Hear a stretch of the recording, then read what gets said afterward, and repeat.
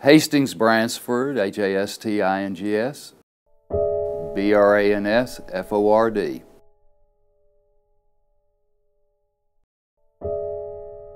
When I walked in the front door, I had absolutely no idea what I was walking into, and I had the change in my pocket.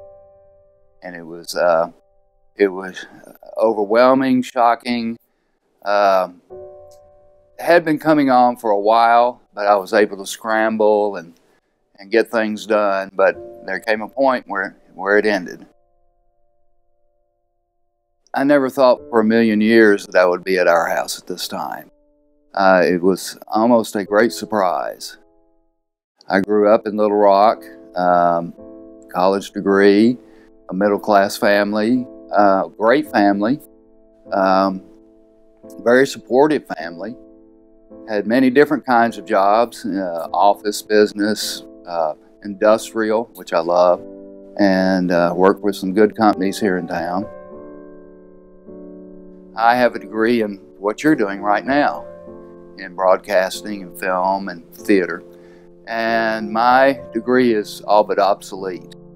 As you know, it's all gone digital. So it was a little bit shocking to get out in the job market and be at that age. When you come into our house, you're here to work, which strangely enough fit exactly what I wanted to do and needed to do. And so I kind of melded with that real well. One of the things we talk about here constantly is the program, which is working and saving and helping other people get jobs by networking. That's the core value here. And the folks that grab onto that and pursue it, we form a really tight bond. My point of view about homelessness has changed quite a bit. The friends that I've made here among the residents, I hope to be lifelong friends. For some reason or other, they've fallen out of the system like I did. Our house gives them the chance to get back in the system, to get reconnected. There are a lot of things one can get involved in.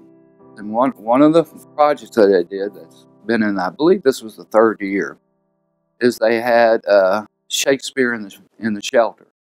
And having a theater background, which I hadn't done in many years, and I decided I was going to work around my schedule and become involved, and I did that. We had a good turnout. The folks in the community supported us, and I was very proud of it and very happy with it, and it was a lot of fun, and it was a really big turning point for me.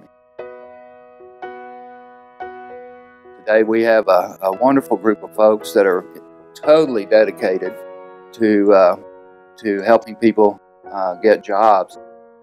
I think I've been fortunate enough to find a position, which is I used to be in the hotel business, and that was one of the favorite things I did. And I love doing guest services, and that's exactly what this is going to be. So I have the goal of being successful at that job and getting some good steady income coming in, and then retraining myself. You know, I can say I love to edit film with the real film in my hand, but what can be done with the software suites now is just phenomenal. I mean, it's something we would have dreamed about 30 years ago. I want to learn that technology, which would, I believe, open up a bigger world for me, even at 61, going on 62. I'm very excited about that.